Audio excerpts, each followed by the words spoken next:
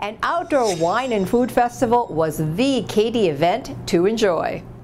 The Villagio Town Center is home base to the biannual Katy Sip and Stroll, where about 1,500 people sip and nosh their way through the event swinging to the sounds of love. All of us go to discover new wines, new beer, delicious foods, and neighboring businesses.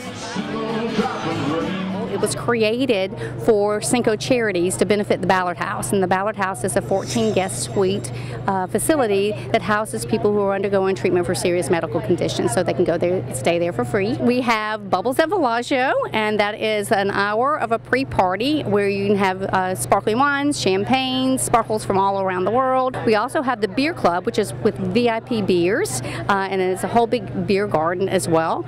We have the Firethorn VIP zone for the people who really likes the finer wines, and then we have like 25 restaurants, over 200 wines, exhibitors, shopping, all kinds of different things, and people can just go partake in anything and everything that they want while they're here.